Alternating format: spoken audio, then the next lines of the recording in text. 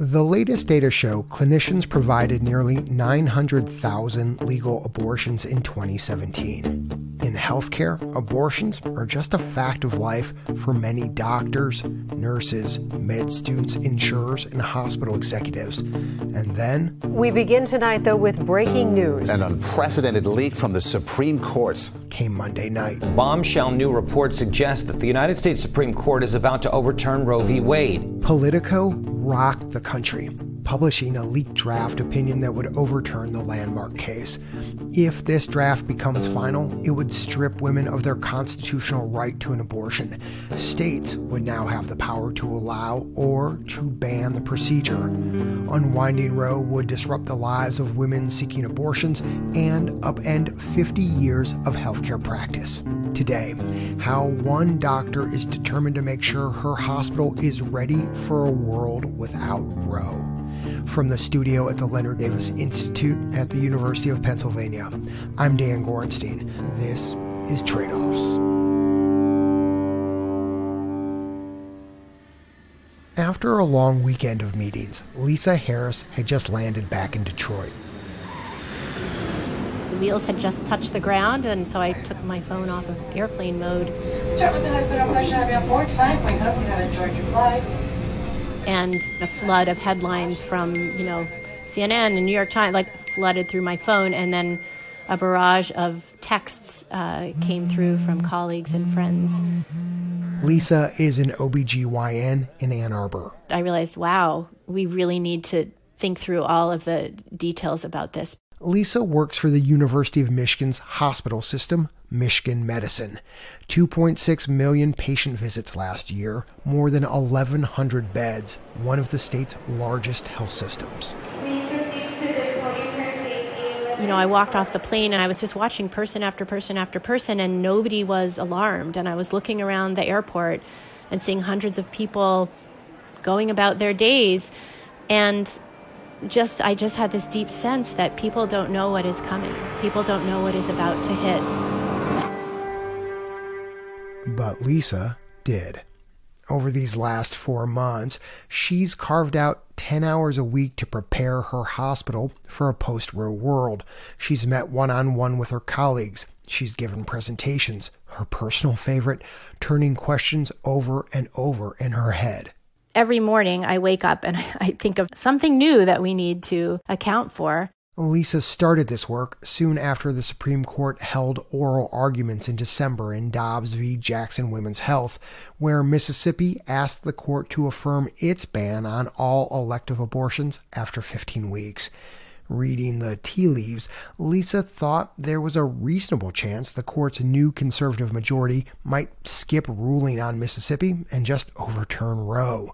And if that happened, abortions in many states would become illegal overnight.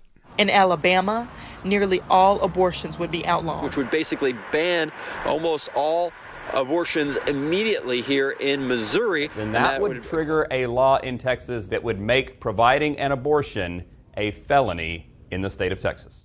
About half of the states, including Michigan, could quickly ban abortion if the court strikes down Roe. That's why Lisa's been out front on this long before that draft opinion ever leaked.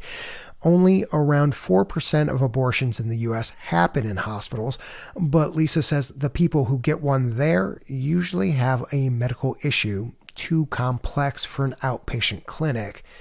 A 1931 state law makes performing an abortion in Michigan a felony, except when necessary to save the woman's life.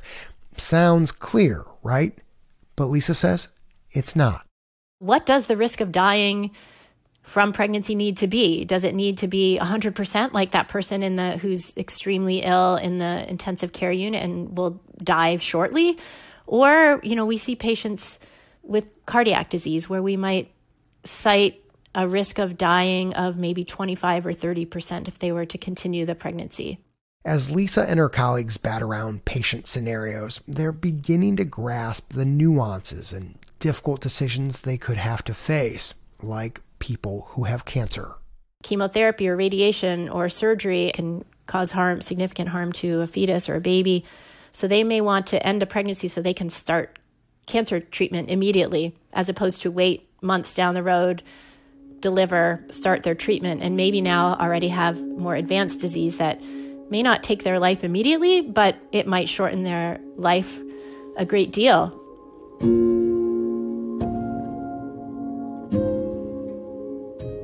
So these are the questions that doctors and healthcare professionals are thinking about that I'm imagining legislators and justices have not thought about. At some point, we will have to say, we can justify taking care of these patients because, for example, the threat to their life is high enough that we will assume whatever risk we need to take care of them because that's ethically and morally the right thing to do. But there'll be some point where we're going to have to say to patients, I'm sorry, we can't help you. You can go out of state, you can go to Canada, you can, drive several hundred miles, and they will say, but I can't do that. And we will need to say, I'm sorry, I can't help you. As Lisa goes on, talking with her coworkers, putting together presentations, she's realizing how much farther this goes beyond her own department. Primary care docs need to think about this. Specialists need to think about this. The leaders of the hospital. I think I didn't appreciate just how complicated it all is and how many legal questions there will be for which no one yet has an answer, and we don't know what the answer will be. When we come back, the ripple effects at a health system that can no longer perform abortions, and what Lisa wants policymakers to know about the work she does.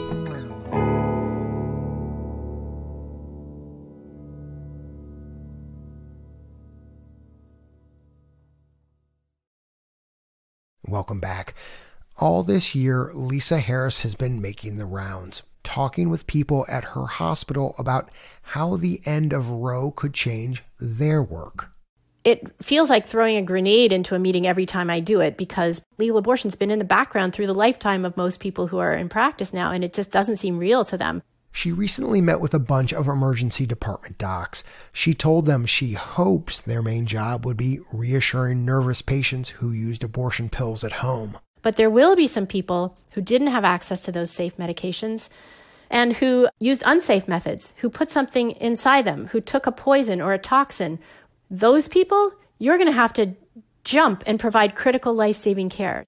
ER docs, she said, would have to get good at a new kind of triage. Is this person fine, or do they need to be rushed into surgery? And that's a different skill set from what you've had to have before because abortion complications are so rare and unusual that you're not seeing a ton of it and you're not making triage decisions like this. The ER docs hit her with lots of questions. Do I want to even know if they've tried to self-manage an abortion? How do you tell the difference between a miscarriage and a self-induced abortion? Are they different? Would I know the difference? Do I need to know the difference? Could asking a patient about abortion put them or the patient at legal risk? Doctors traditionally want to know the more information, the better. And in this new climate, maybe that's not the case. It's more than just patient care Michigan medicine must plan for. Michigan has one of the top-ranked OB-GYN training programs in the country. They have to be able to teach doctors in training how to perform abortions. How do you do that, though, if the procedure is all but outlawed?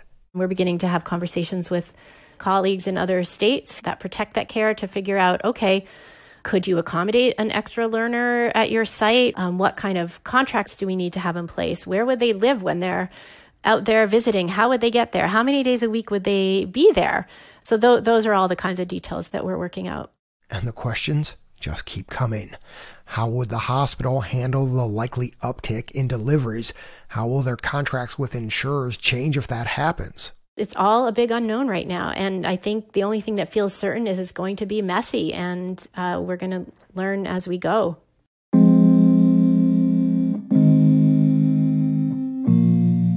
What does seem certain, assuming abortion becomes illegal in Michigan, is that many people who want care will not get it. Lisa wishes folks, especially her state's lawmakers and the Supreme Court justices, could glimpse what she's seen over the past 20 years. They would see mothers. Most of the patients I care for already have children.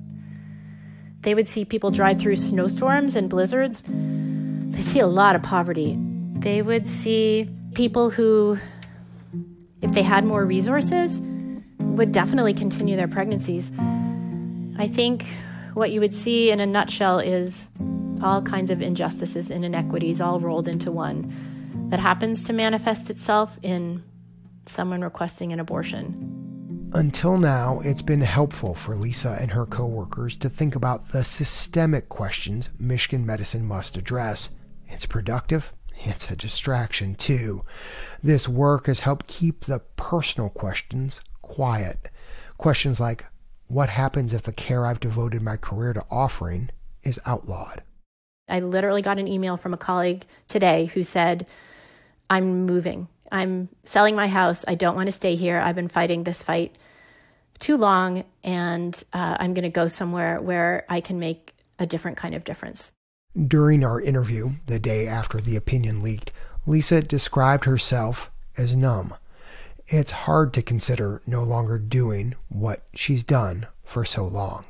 There is stress and distress and pain that is very often woven into a decision to end a pregnancy. And when I think about needing to turn people away, when I think about people continuing pregnancies they don't want, giving birth when they don't want to, I just see magnification of that pain and distress and injustice and inequity. And going there is just too upsetting. So right now I'm just doing interviews all day long and asking questions about what is next. But to go there, that's just too painful. Because it means what? Suffering. Witnessing suffering. There is not, okay, you got me now. There's not a lot much harder than witnessing other people's suffering and being helpless in the face of that. And this will cause suffering. And I know I can help and I won't be able to. And so I don't want to think about that. There's still a chance Lisa won't have to witness the suffering she fears. The Supreme Court could decide to keep Roe. But if Roe goes away, Lisa is determined to help her hospital be as ready as it can be. Patients, she says, deserve nothing less. I'm Dan Gorenstein. This is Tradeoffs.